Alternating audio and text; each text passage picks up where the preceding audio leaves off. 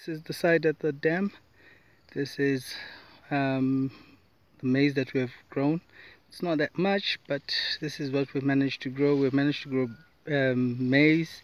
We have grown some beans which are really coming out here, and also this section we've grown some more maize which go all the way that side. So this is what we're trying out to see, but this is at the dam, so water access has been easier this side. That is why the maize is looking lavish and green.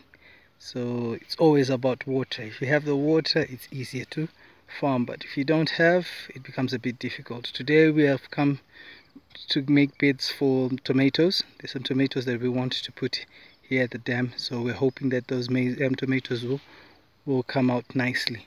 And we've already planted them. All we just now is transplanting them into the beds so that we can plant them. But this is the maize and beans. Here nothing really came out, and the bean types did not really flourish. This is the butter beans that didn't come out that well, and so that's about it. And the maize.